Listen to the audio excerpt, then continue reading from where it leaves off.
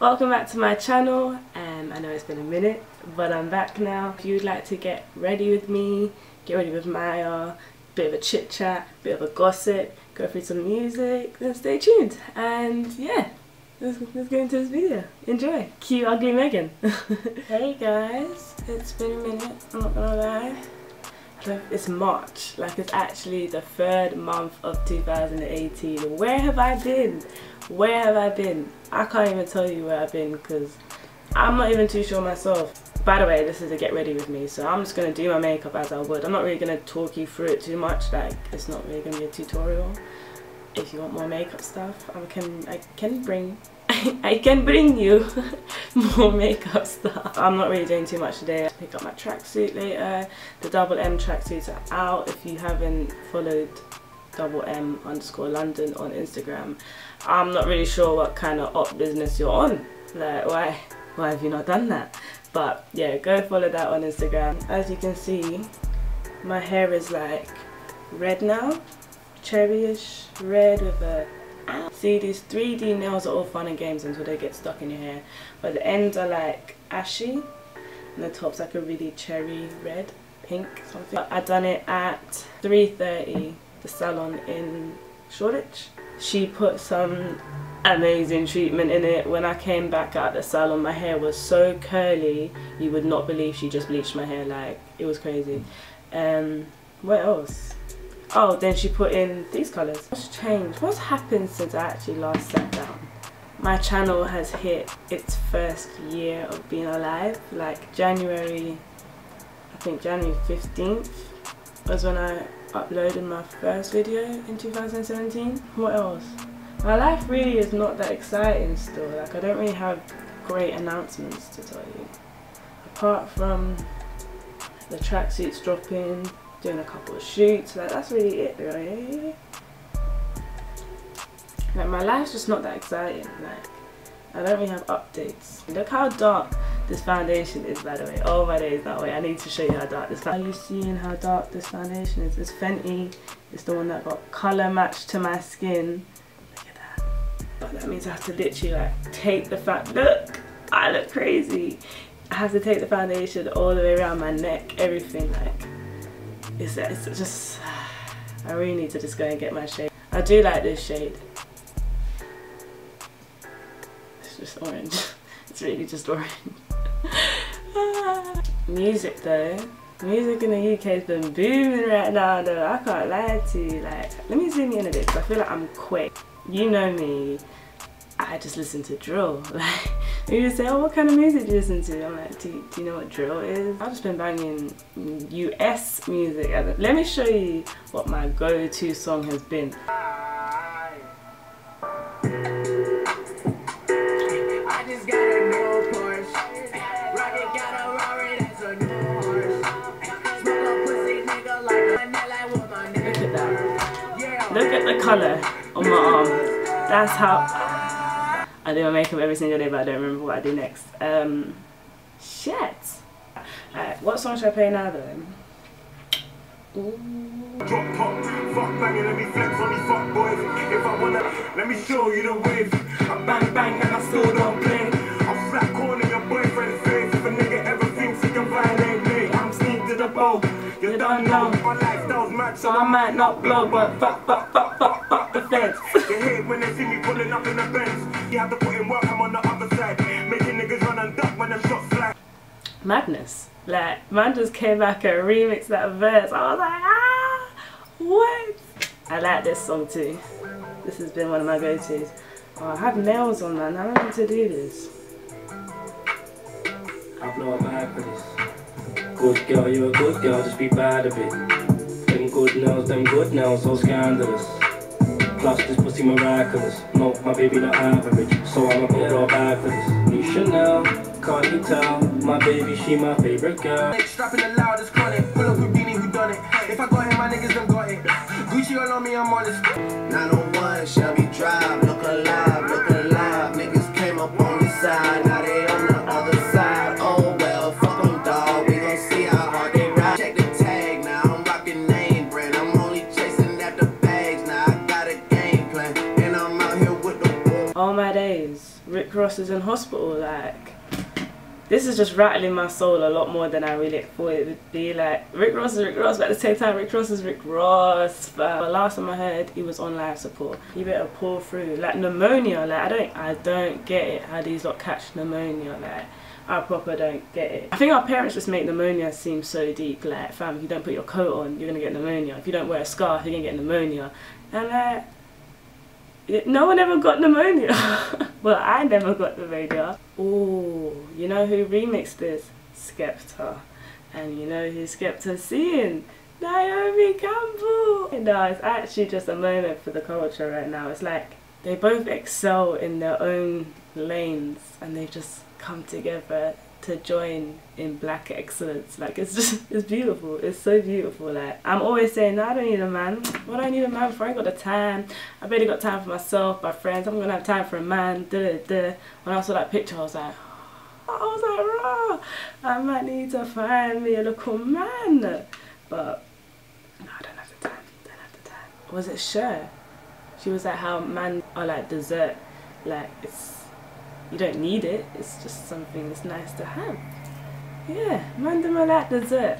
That's me this year still. You said a man is not a necessity, a man is a luxury. Like dessert. Yeah. A man is absolutely not a necessity. Did you mean that to sound mean and bitter? Oh, not at all. I adore dessert. I love men. I think men are the coolest. But you don't really need them to live. And this is like my everyday makeup. Like, this does not take long. And usually I do it on the train. Like, I very rarely do it at home. Like, to do my makeup at home is a luxury. Just because I'd rather sleep the extra the extra hour or so. If you know me, you know I'm a sloth. You're not going to be surprised. You know I don't care about what people are thinking. So when I'm doing my makeup on the train, yeah, stare at me. Take notes. Follow my YouTube channel. I had to try, yeah. I don't know whether... Oh yes, everyone can relate to when they find a special someone. But she's royal, yeah, so royal, and I want her in my life. First night at the ramping shop, no ball out when me force it in. As the ramping started, stop. You still feel like a virgin, and you know if you sit down Bangkok. You still ball when me force it in. Baby, remember the first fuck, remember the first time. Our party is savage. This song just come out, yeah. Cool. Banger, of course, most that banger. Video was filmed by Calum. Of course it's gonna bang. They always bang. Cool. I'm thinking, raw, like, I like this, whatever. Now I'm pre-ing Calum's Instagram and I see a picture from this video in like from August 2000. Yes, I pre'd way back. August 2017. This is what I hear about musicians. Like, they will have fire, chilling, calm. That's why they're cooling off. That's why they got the attitude. And then they'll just drop it like half a year later. And we have no idea, not taking the piss, but this is a banger still.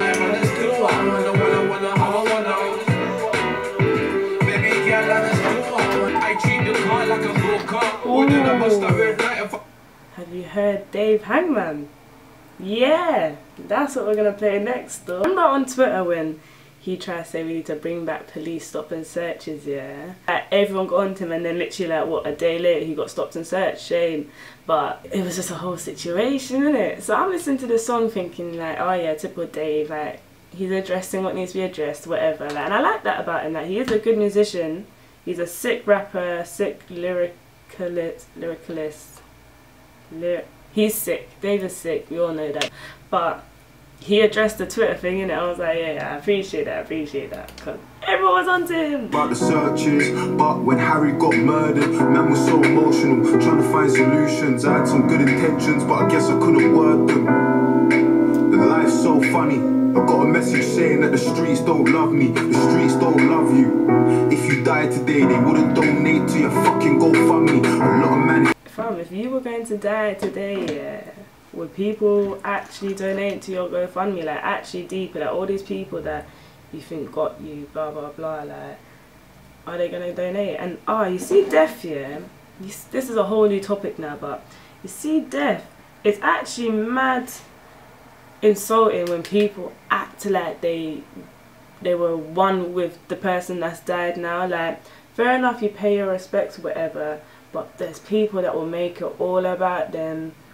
Like, they'll make sure their mourning goes noticed. And I understand, like, you never know the full story. Like, you never really know the relationship people had with other people. But when people die, that's when everyone wants to be telling this story. Oh yeah, he passed me on the train.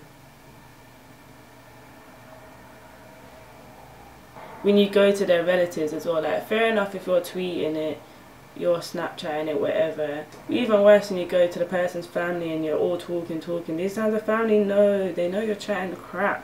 So why do people do that? Like, when I die, I beg no one just try and act like, know in your heart that you did not know me. Even if you thought you know me, like, please know in your heart that you probably did not know me. So yeah, people do things how they want to do with it. Some people have never had to actually experience losing someone they love, so they don't really know what they're doing. They don't really know, like, what's the best way to approach people after that. Like, it's a bit mad. It's a bit of a mad one still, but yeah, I just thought I'd waffle into that for a bit. Cool. Nipsey Hussle's just dropped a bag of music, so I'm gonna play this one. I like this one. There's so much I still have to listen to. Like, there's so many tracks. I just have not got my whole way through it. Next level look, still achieving those. 7 digits, model bitches and arena shows. 100,000 making trust because my visa low. See it go. All money in the squad, nigga, even though. Oh, man, it's hard to make a deal.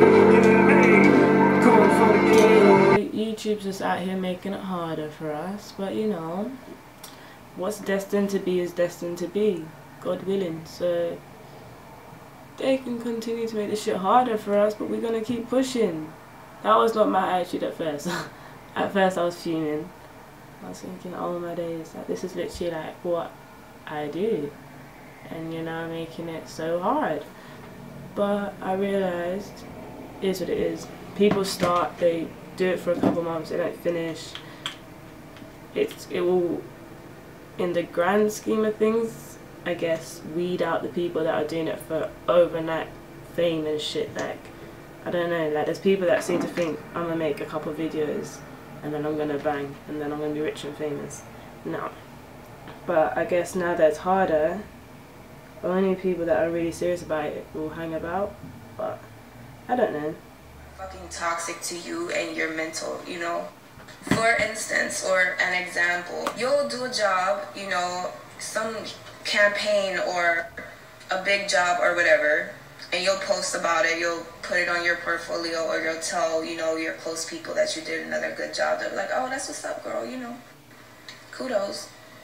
But let a random person they've never met, or just an associate of theirs who's popping online, do something like a simple photo shoot. They'll be like, oh yes, girl, you did this, everybody retweet my girl, blah blah blah, or yes, look at her working it. But you're their friend that they know personally, and they'll just be like, oh, that's what's up, cool. This is what I'm referring to when I'm talking about all this. Your associates, your personal close friends, or the people you thought you were cool with in real life will show more love and support to other people who aren't as relevant in their lives, or that they don't even know as well as you. To me, that's toxic. To me, that's sad. So what I'm gonna do is I'm gonna leave you out of my life. Because how you showing more love to somebody who don't know you, who hasn't put in the time in the friendship that we have, or hasn't shown you love like I have, or supported you like I have, that don't add up to me. So I feel like maybe you're mad, or maybe you're a little envious, or maybe you're a little jealous. So I gotta ex-nay you, you know? You know what? It's not even like a jealousy thing. Like, I feel like it's so easy for your friends, your family, your associates to get used to everything you do. So like, what might be a big milestone for you, and what strangers will see as a big milestone for you, your family's just like, oh yeah, we expected that, like we knew that was coming, or oh, she's been doing that. So they don't hype it up no more. They get used to, like, you do a shoot, you do you drop music or whatever, we know your level, we know what's good for you. So when you drop something that surprises the whole world, it's not really a surprise to us. So I feel like that's why a lot of your friends are just like a bit toned down on the acid. And that's why I really appreciate my friends that gas me up. Like when I come to you and I say, yeah, I got this shoot, or yeah, I'm doing a collaboration with this person on YouTube, they're like, what? Say that, that's you. Say that, that's what you're doing. That's what I like. Like I need people that will feed my energy. They gas me up. They let me know I'm doing good. Because sometimes it's hard to see where you've come from when it's yourself. Like there's lip gloss everywhere, but you are only looking forward in your journey. You're not necessarily looking behind you. And when you do look behind you, that's when you see, oh shit, I've come all the way from there and now I'm here. Whereas people, your friends, they've been watching you. They are the ones that should be telling you like, fam, you're doing good, you're making it, da-da-da. But fam, let a basic ass, I'm not even gonna cuss people. But you know what it is, yeah, in this day and age, I can't be bothered. Like I don't force anyone to support me. I don't force anyone to watch. I don't force anyone to share. So my friends that do that without me even asking, that's when I'm like, you shared my video and I didn't even ask you. Like it should not even be like that. But that's my reaction more time. Like when I upload and I have a select few friends that share it, like I'm like, oh my god, like this is what I need. I need people to share it, and they're doing that without me asking. And I hate asking. Like I feel like if you like something, you'll naturally want it to do well. So maybe you don't like my shit. I don't know. Sounds like a you problem, not a me problem. I'm joking. Yeah, it's looking like that's the end of the video still. I think everything's done. Like I haven't done my baby hairs. I'm gonna do a video soon on how I do my baby hairs because I have a new way of doing them, and I just blew my own mind, and I'm gonna share it with everyone else. That's it from me. If you enjoyed, please like, share, subscribe. You know, join the family, the Maya Mafia. If you don't see me, you can always see me on my Snapchat, my Instagram. I'm always active on them. Even though Snapchat done fucked up and changed it, I can't lie, I'm still active. So yeah, bye.